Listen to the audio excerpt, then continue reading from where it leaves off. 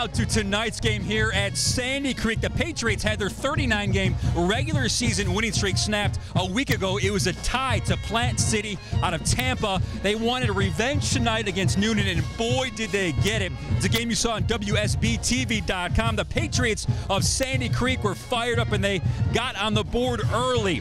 Already in contention, check out what happens here. Taking on the Cougars, they put up 42 points in their win over LaGrange last week, but not here. 7-0 after stopping the Cougars on their first drive. The Patriots, Cole Garvin floats it to Damari Kidd, who's going to Georgia. Spins away, 40-yard touchdown, 14-0 Sandy Creek. But Newnan responds right away as the Cougars get fancy. Number 11, D. Snelling, takes the off and pitch, splits the defense, and he's off to the races. Down the far sideline, then much like Kidd, made the spin move away from the Cougar defender. Snelling puts the brakes on about the 10 and slides by the defender for a 75-yard TD, 14-7 Pats. 5 minutes left before the half. Newnan's junior quarterback Bailey Bryan has it tipped into the end zone as Trent Sellers.